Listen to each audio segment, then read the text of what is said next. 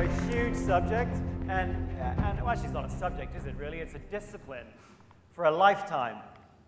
We don't have a lifetime. We now have 43 odd minutes to be able to dive into some aspects of this discipline for a lifetime, and obviously we can't grab it all. Even over 2 days we can't. I thought in my time today, though, I would focus my remarks on two parts of leadership, two aspects. One, I want to offer you a piece of data. Sorry, but as that video describes, I'm kind of a data head. So I want to show you some data on basically what do the best team leaders get done. What's the data tell us about what the best team leaders actually get done? And then second, I want to share with you a tool, tease apart that tool on how to pinpoint what your particular strengths are as a leader. So one piece of data on what the outcomes of a leader are, the outputs of a leader, and one tool to help you know what your inputs might be as a leader. All right? Is that okay? One piece of data on outputs, one piece of data on inputs. Is that good? Yeah. Awesome. All right, here's the data. I'm in the fortunate position of going into company after company after company all the time and measuring performance company after company. And when you do this again and again and again, you always find the same thing, which I don't read in the business press very much at all, but you always find this. You find range in performance, not between two companies.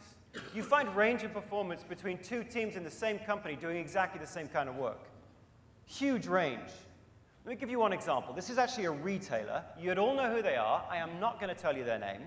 They have 8,000 stores here in the US, and they're one of the most respected retailers. One could argue they're one of the most respected companies in the world. And when you go into this company, one of their theories as a retailer, it's radical, is that the more affluent the community where we put the store, the more money that store should make. It's not radical. It's called siting. Where you put the store, site the store, is kind of important. And when you plot out all the stores themselves on a graph, you get something that looks a little like this. Can I have those slides up so I can show that? So I can show that graph. Here's the graph. Local economic potential on the X. You've got profit up the Y. You plot them all out, all 8,000 of them, and you get this beautiful red line going from bottom left to top right. So if you were the CEO, the head leader, if you will, of this company, you look at that line and you go, good, theory's true. More affluent the community, the more money the store makes. We should probably put the stores on the right-hand edge of that graph. But then you plot out the stores themselves, guys. You plot out the actual stores themselves, and you get this. You get the Milky Way. You've got a store down here at the bottom that's making, frankly, an awful lot less money than you would have thought it would make, given where you put it. And then let your eye go north. Not east-west. Let your eye go north. Just go up, and you'll see there's a store like this one right here that has almost exactly the same economic potential as the one at the bottom. It's just making a lot more money. Now, I don't know what wakes you up at night, but one of the things that wakes me up at night is wondering what the heck is going on in the blue dot at the top that isn't going on in the blue dot at the bottom. I don't have a particularly interesting life, but I think that's a meaningfully interesting question, isn't it? Why do two teams in the same company, by the way, these people are paid in the same way, trained in the same way, selling the same products, the same kinds of customers. This company has one stock price. It's a pretty good stock price. Supposedly, it has one culture. And oh, by the way, what a lovely story that makes. One culture leads to one stock price. That just makes a good narrative. It's a fiction, guys. It's a fiction in every company. No one company has one culture. They have, if they're publicly traded, one stock price. But Google doesn't have one culture any more than Goldman Sachs has one culture. No company has one culture. You go inside a company that supposedly has one culture, and you find this. This company's got one of the most distinctive cultures in the world, but it doesn't have one culture. It has as many cultures as it does local work teams. What this shows us more clearly than ever before, I suppose, is that the strength of any particular company's culture is in the hands of the local leader. It's the local leader that makes the difference, right? Yes, there's something you can do from the center. For those of you who run big companies, you can do something from the center in terms of saying, this is what we value, or in terms of saying, this is what our strategy is, or in terms of saying, this is where we'll allocate our resources. You can do that, and that's great. But how those messages get communicated, how they actually get turned into the day-to-day reality of what it's like to go work in this place, that is hugely mediated by the behavior, the challenges, the performance of the local leader. There's no such thing as a great company. There's such a thing as a great stock price, but there's no such thing as a great company. All you can say about a great company or a great organization is it's a deliberate accumulation of lots and lots and lots of blue dots above the red line. So if you want to grow as a leader, and I imagine you're here because you want to grow as a leader, then you better have a theory. I don't mean a grand theory of leadership. I mean you better have a theory of why two teams in the same company have such differential levels of performance, when so much of it is due to the person who's running that blue dot at the top. And for those of you not following along, the blue dots are actually stores. They're not dots. I mean, they are dots. But you've got 100 people working there, and I'm sure you've had an experience like that, haven't you? You've worked in that blue dot at the bottom. You've worked in a team where you did not feel engaged, you did not feel at your best, you did not feel inspired, you didn't. And then something happened. It might have happened slowly, or it might have happened, sometimes it happens quite quickly, doesn't it? A new client, a new project, a new colleague, a new leader, and suddenly you wake up and you're in that blue dot at the top. You're on fire. You're at your very best, and your business card reads exactly the same. So you've had this experience. You've had an experience where you were disengaged, and then you've had one where you're at the summit of your own experience, but you didn't change companies. Something happened locally. In a sense, what we have to say from these data is that all company cultures are local, guys. They're all local. At least all the really important parts are local. So what goes on up there that doesn't go on down there? We could answer that question from your own experience. You could dive into your own experience and just noodle on what that was like for you. But I'm going to share with you some data on how to provide an answer for that. It's my background, so I'm not saying data explains everything, but it can give us a clue. While I was at Gallup, what we did is we asked people in the teams at the top a whole bunch of employee survey questions, and then we asked the people in the bottom the same questions. Millions of them, because we had the wherewithal to do that. And then we ditched all the questions where the people in the best teams and the people in the least productive teams, where everyone strongly agreed. We just ditched them, even if we loved the questions. Oh, it's a question on vision or values or recognition or growth. Or even if we loved the question, if it didn't seem to show any relationship between high performing and low performing, we ditched it. And in the end, guys, after about 12 years of research, by the way, Gallup published the most recent version of this in 2013, in June, for those of you that are into this stuff. Turns out 3 questions. 3 questions explain a little north of 90% of the variation of every other question. So if you want to ask a 100-question employee survey, you can. It's just that you don't need to ask 97 of them. Here are 3. The 3 most powerful questions, which if you think about it, do a pretty darn good job of capturing what do the best leaders get done. Now, we could dive into every one of them in great depth. I'll just give you a flavor because they give you a sense, I think, of what a leader should focus on. Here are the 3, in ascending order. So when somebody says to you, what does the person in the blue dot at the top actually get done? These 3 questions capture pretty much all of it.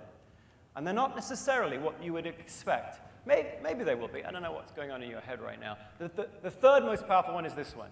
Are my colleagues committed to quality work? Are my colleagues committed to quality? Gosh, that small word quality is huge, isn't it, in leadership? What do the best leaders do? They bring excellence to life. On the best team, somehow the best leader has helped people to know, here, excellence is this. And they bring it to life through heroes and stories and rituals and the expressed values they shove on the walls. They vivify quality. What is it? Let's bring it to life. You think about one of the most quintessential leaders of the last 20 years, you'd have to say Steve Jobs is up there. And I know we use him for probably too many examples, but in this case, I think he fits. He was brilliant at bringing this to life for the folks at Apple, wasn't he?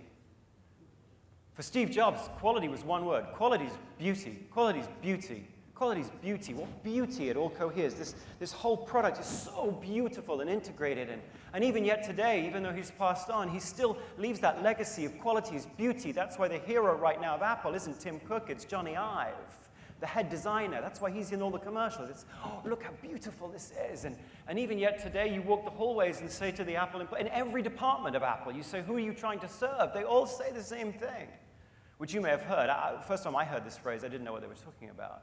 But they say we're all designed to serve people who are geeked out by lickable technology. And you hear that. When I first heard that, I thought, oh, I misunderstood. They're trying to say likable technology. But you dive in and you go, no, we're geeked out here to serve people who are so entranced by the fact that this software is integrated perfectly with this hardware, and the bezel is only just this thick, and it's so shiny that there are moments when you just want to reach out and just lick it. And there are some of you in the room right now who have no idea what I'm talking about. And there's others of you that have done it, haven't you? Setting a stoplight, you're just like, I'm just going to give it a quick lick because it's so beautiful.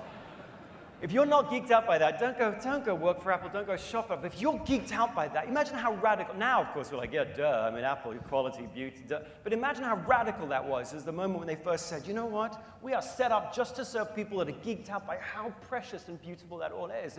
In fact, what we'll do is we'll take the department in every consumer electronics store that they shove over to the back of the store, or maybe they even outsource it. We'll take that department, the customer help desk, and we'll put it right in the center of the store, and we'll put these really special people behind it that we'll call them geniuses. We'll call them geniuses, and what we'll say to the customers is, hey, look, if you're super lucky, I mean, if you're really lucky, and you make a reservation, then you might have the chance to come into our store and talk to someone who's even more geeked out by lickable technology than you are about why the stuff you bought from us doesn't work anymore. That's how rabid we are about quality is beauty. Now, of course, we look at it and we go, yeah, genius, Bob, of course you have. No, it was a radical claim about what quality is, and he brought it to life in so many ways. Of course, the point here is not that he has the right answer. That's not the right answer. Quality is beauty. That's not what leaders should say. His answer is the right answer for him and his team. But you walk even, I don't know, a couple of miles down the street, and you walk into Facebook's headquarters. They don't have one word for quality. They have 3 words for quality. At Facebook, whatever you think of the service, I mean, they've built a big organization with a really distinct environment. And their definition of quality is 3 words: speed to impact, speed to impact. The promise that Facebook makes to all of the people coming on board is, look, you join on Thursday, you write code on Friday, we'll ship it over the weekend, and 1 billion people will feel it on Monday. If you're geeked out by that, come work here. That's why all over the walls you see stuff saying, done is better than perfect. Can you imagine that at Apple? Be like, no, perfect is perfect.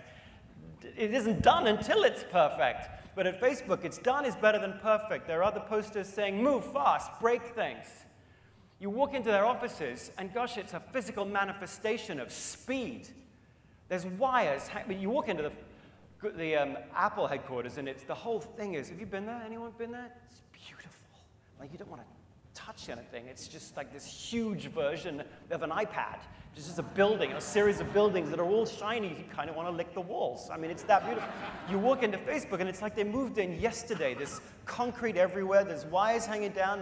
There's keyboards all over the place here, and then all over. And you walk into the offices, and the offices now they have some offices. It's all open plan, but there are some offices for meetings and so on, and they've got glass doors. And on the glass doors, there's a logo which says Sun Microsystems, and you're like, oh, I came into the wrong building. Oh, then you think, oh, maybe it's art. Maybe it's like an Andy Warhol version of modern art on the walls or something. And they're like, no, it's just those were the doors in the building, because we bought the Sun Microsystems building and we left the doors up. And I'm like, well, you know you can take them down, right? You know you can take them off and like get new doors. Yeah, but we wanted to tell everyone that, you know what, in our business, things move really fast. Things move so fast. A huge company that's at the peak of the hill last year, could be gone, like Sun Microsystems, gone in a heartbeat. We want everybody to see that this is a really fast-moving industry, and you better move fast. And if your platform isn't burning, set it on fire right now, otherwise you'll go the way of Sun Microsystems. Okay, that is a beautiful, clear, vivid way of saying, when you come to work here, quality's speed. Quality's speed. So my point, of course, isn't that there's one right definition of quality. The point is that I need to join. If I'm on a great team, I've joined a team where the team leader is going, hey, quality's this. There's 1 million dashboards. We can measure anything, but quality's this. If your people can't answer strongly agree to that question, you're not going to build a blue dot at the top. What are you doing? What are your rituals? What are your expressed values? What does the physical layout of your offices tell me as a new team member about what quality is in your place of work? Who are your heroes? What stories are you telling? Pull those levers deliberately, otherwise you'll just be pulling them accidentally. So that's question number 3. Question number 2, second most powerful question. This is obvious. Do I know what's expected of me at work? Apparently we like that. Apparently we like to know what's expected of us. I won't say a lot on this one, except to say that it's weird that although this is a crashing glimpse of the obvious for any good leader in the room, the way that we choose to manage it at work is completely out of cadence with the way that it's felt as a team member. As you know, as a team member, many of you are leaders and team members, you know that the goals that were set for you or that you set with your leader at the beginning of Q1 were irrelevant by the 3rd week of Q1, weren't they? I mean, things move really fast. You can sit down and noodle on your goals for 2014, but come the 3rd week of 2014, things have changed, things have adjusted, and you are tweaking and adjusting and course-correcting and coaching in real time. You're just adjusting all the time. And yet what we do with performance management, who's got a performance management or a performance appraisal system where we set the goals at Q1, we maybe check in with them 6 months later, and then maybe we come back at the end of the year and you get a rating.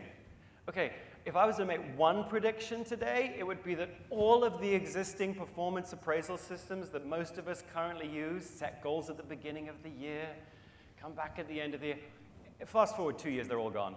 They're all gone. They're too infrequent. They're too retrospective. They're too out of sequence with what the best team leaders actually do in regards to expectations. If I was to say what's the one ritual that separates the best team leaders from the rest, it's this. Check in with each of your people once a week on 2 questions. What are you doing? How can I help you? What are you doing? How can I help? What are you doing? How can I help? What are you doing? How can I help? Times that by 52 and you get leadership. I mean, I'm sorry, that's so obvious, isn't it? It's so banal. We forget it. We do team meetings. Okay, once a week, team huddle. Okay, yes, that's good. But really what I want as an individual, I want you to check in with me and say, what are you working on this week and how can I help? And I want you to do that every week because it changes every week. Even on jobs that are supposedly the same thing time after time, there's small but important changes in focus or attention or emphasis. I want you to check in with me every darn week so that in fact performance and focus around expectations is much more like Twitter than it is like these once a year performance appraisals. Here's the point for us that we can learn from leaders. Expectations happen in real time. Don't try to manage them in a way that's batched. And right now we do. And if you're not into that, if you don't want to check in with your people every week because it feels like too much, then that's fine, don't worry. Don't lead. That's leading. That's not in addition to leading. That's leading. That's all it is. Who are you? What are you focused on? How can I help? That's leading. At least according to those being led.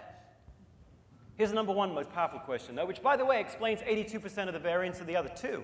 So if you just had one question, and you said, here's the what one question would you use to try and figure out who's building a blue dot at the top versus one at the bottom? What's the one most defining characteristic of great teams? It's this one, guys. At work, do I have a chance to do what I do best every day? At work, do I have a chance to do what I do best every day? It turns out that although we all should be cultivating servant leadership in ourselves and others, it turns out that that begins with you understanding who you are as a servant. I'm most interested in myself, not because I'm selfish, but because if I'm going to make a contribution, it has to be from an understanding of where I'm at my best. Somehow on the best teams, somehow the best team leaders have cut through all the clutter and said, where are you at your best? Where are you at your best? How can I put you in a role where you're at your best? And you, on the receiving end of that, you feel like, gosh, he's interested in where I've got some kind of comparative advantage.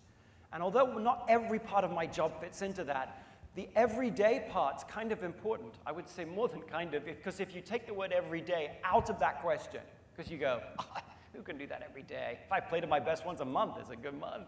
Because if you think that's real or that's reality, maybe, but if you take the word everyday out of that question, who strongly agrees and who doesn't seems to show no relationship to business outcomes of the team.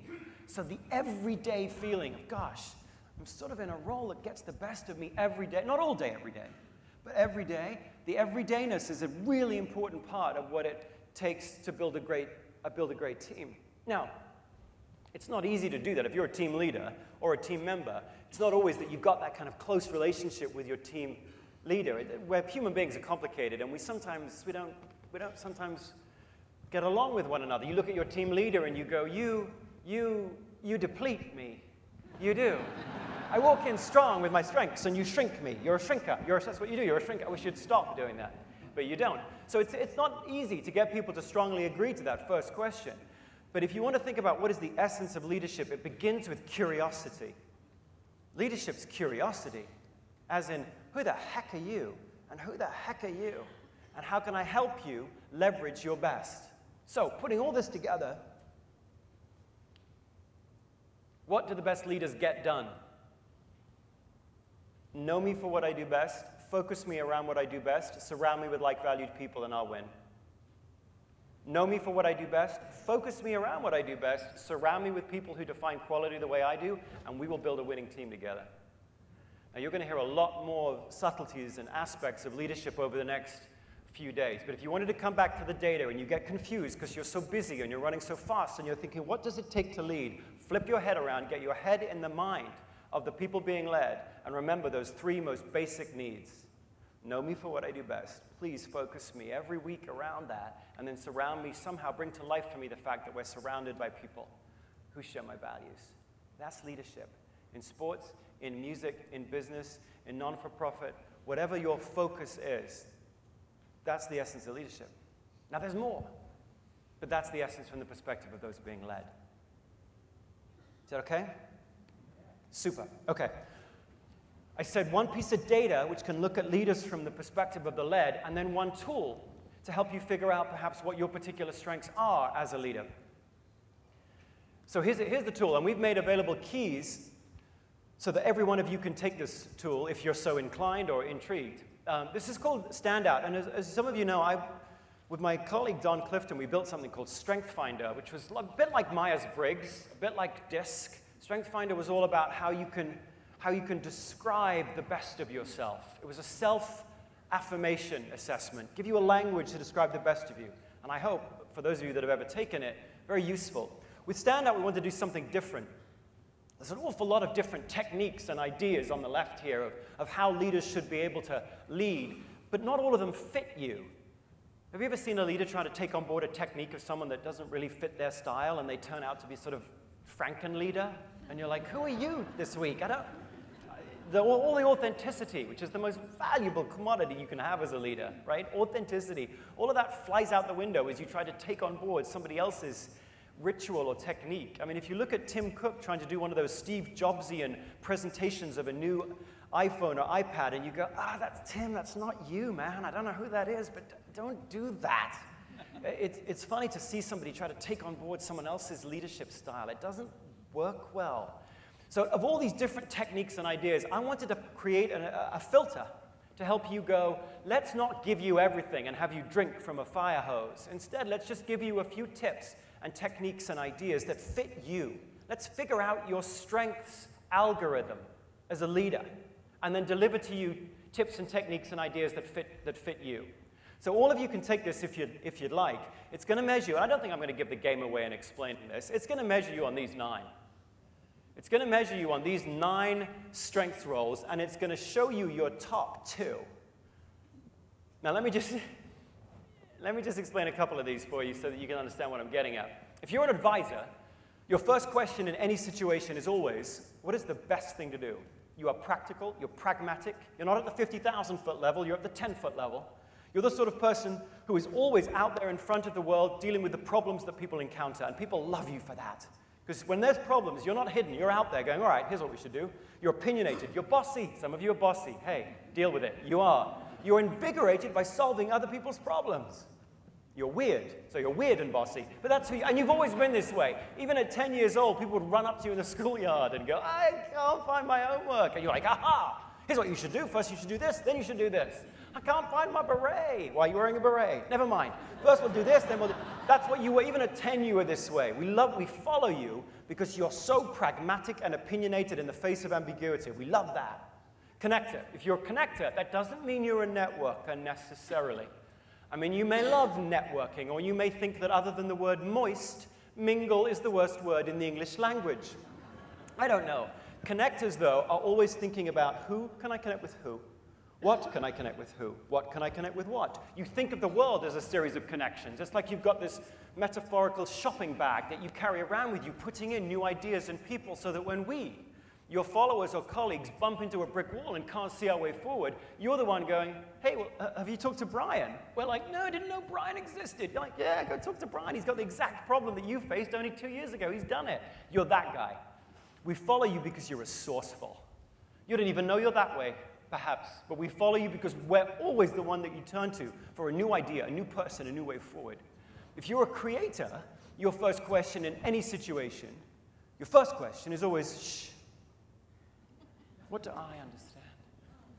It's all about my own understanding of how the world works. Let's cut through the clutter and understand the core concepts that can explain why things play out the way they do. You need quiet. You need time. You need time to stop and think, because some of the best conversations you have are with yourself. And you know who you are. Right now you're going, slow down, Marcus. Where did the 9 come from? Why 9? Was there a 10? What happened to it? You need time. You hate surprises. We follow you. Remember, this is all about leadership. We follow you because you help us make sense of things. You help us make sense of the world, and that sense brings us certainty. Equalizer. If you're an equalizer, your first question is not what is the best thing to do, it's what is the right thing to do. You look at the world and you don't see a bunch of relationships, you see a bunch of commitments made and commitments met. And if somehow some commitment is not met, you don't go, sorry. You go, hey, I'll make it right. I'll make restitution. I'm late for lunch, I'll buy you lunch. I mean, it's not just, sorry, traffic was terrible. It's, I've got to make the world right. You bring the world into moral and practical order, and we follow you because you do that rarest of things. You do what you say you're going to do, and you do it again and again and again and again and again. Influencer. If you're an influencer, your first question in any situation is, how can I move you to action? How can I move you to action? Every conversation with you is a sale. You don't even know you're doing it. But every conversation, you're trying to figure out how to end the conversation so that at the end, we somehow find that our agenda is now your agenda. Somehow you've jujitsu'd us into doing exactly what you wanted us to do. We didn't even know how you did it. And some of you do it so subtly. It's not like you're all aggressive and assertive. I mean, some of you might be. But some of you just are sowing goodwill at just the right moments. And 3 hours later, we're like, I'm going to do something for him. Oh, how did he do that? So you're always thinking about how do we keep the momentum? How do we move toward a better consequence? That's what you're bringing to every situation. You bring momentum. A pioneer. If you're a pioneer, your first question is obviously, what's new? What's next? I mean, right now, if you're a pioneer, you're probably online right now, taking this assessment right now in the room, on your phone. Or maybe you're taking it in your ear. Who knows? But you're a pioneer. You think of the world as a friendly place. You go, gosh, what's around the corner? I don't know. It's probably good. It's probably great. But the only way we're going to know is if we walk around the corner and see for ourselves. Come on, it'll be great. Equalizers are going, shouldn't we have a map? I think we should have a map. Pioneer's like, no, we will make a map out of the bulrushes that we'll surely find by the river in the beautiful land of milk and honey. Come on. By the way, you can have both. I'm not saying these are opposites. This isn't like a Myers-Briggs. You can have pioneer and equalizer as a combination. By the way, pretty darn powerful combination. Provider. If you're a provider, your first question in any situation is, are you okay?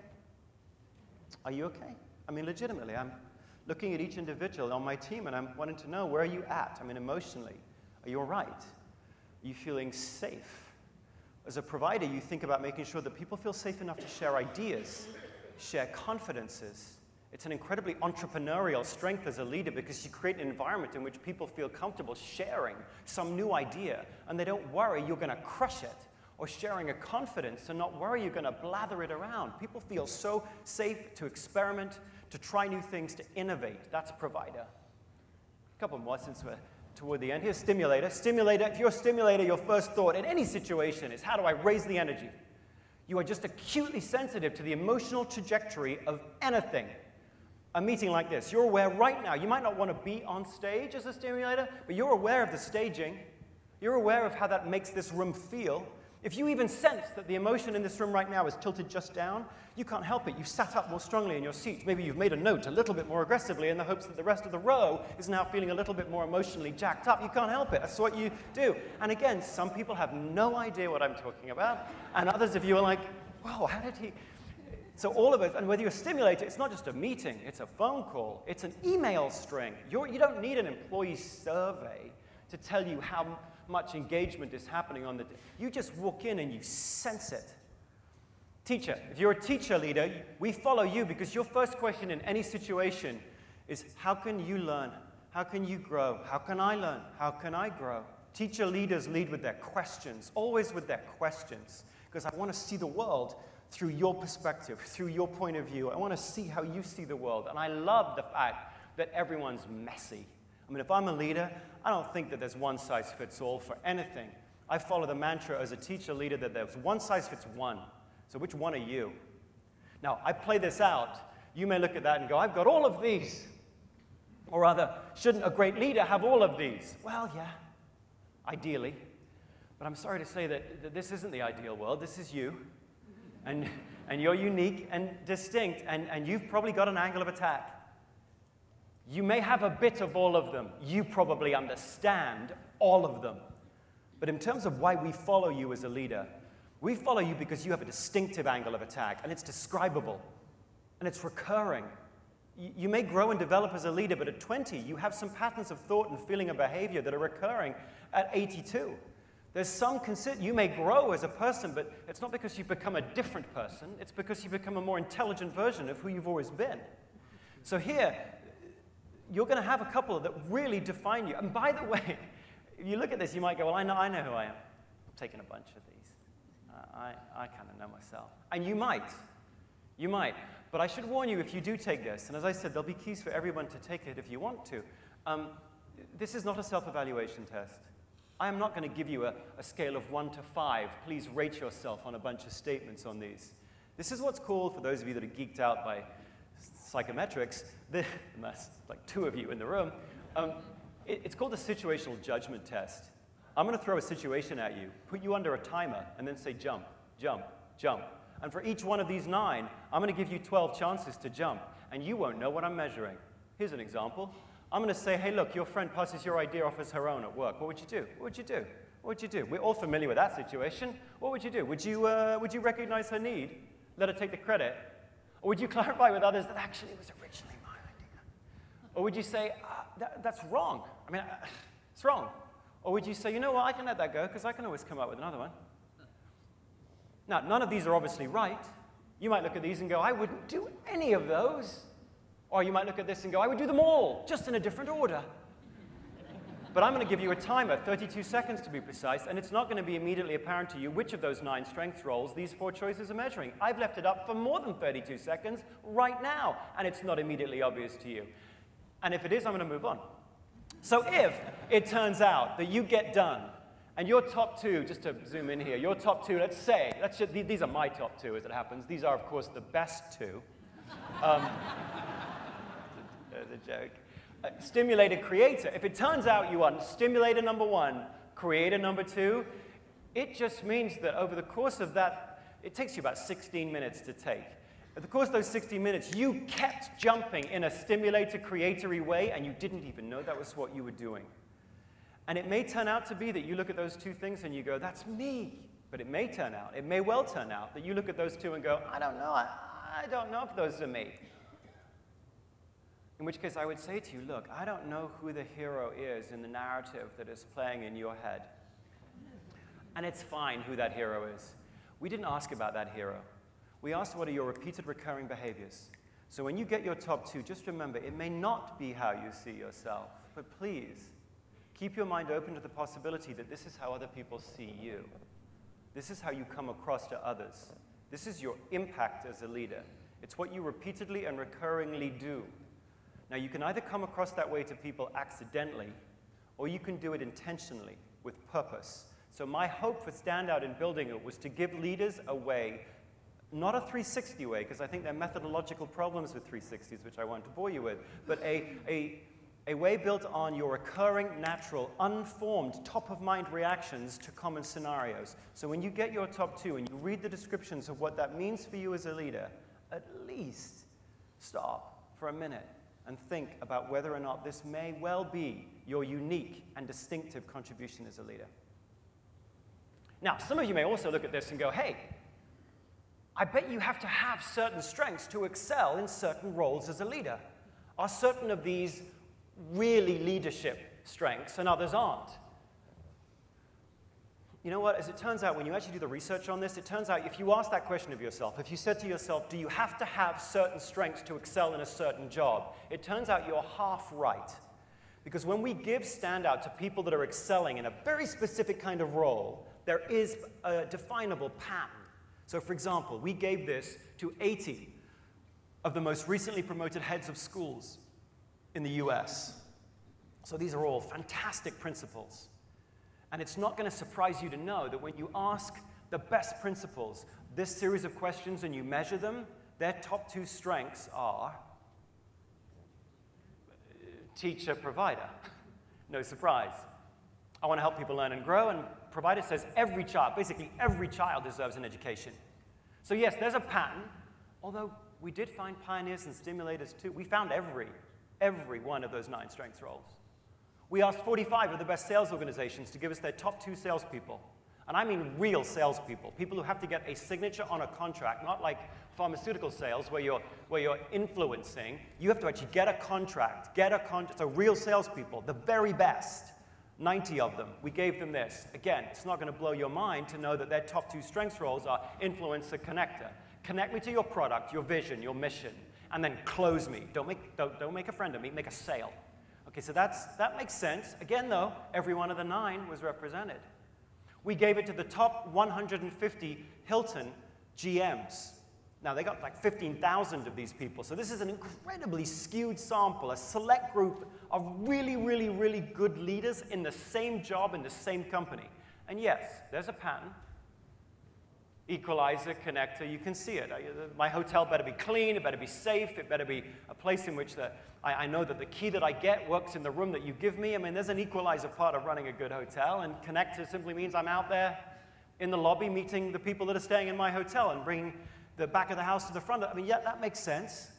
And yet, with all of these patterns, guys, whenever you do this research, you start off with a kind of a profile, but then you see that there are, in fact, even in this case within Hilton, there were examples of provider leaders, creator leaders. Every one of these 9 strengths roles was represented, which suggests that at the extremes of excellence, leadership is unique. At the mediocrity level, all leaders look the same. At the extreme, all leaders look idiosyncratic. In fact, you could probably say that's true of anything. At the extremes of excellence, excellence is unique.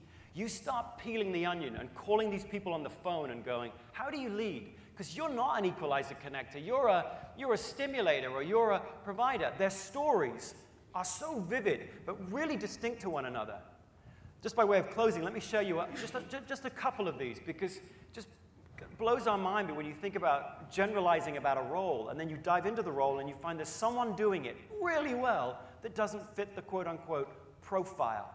We interviewed somebody called Diana Bernardo. She was a stimulator, one of the very best stimulator though. So you pick up the phone with her and you go, hey, yo, Diana, how'd you do what you do? What's your trick? You're one of the very best out of 15,000. You're one of the top, the extreme excellent deliverers of a fantastic guest experience. What do you do? She goes, I got a mascot.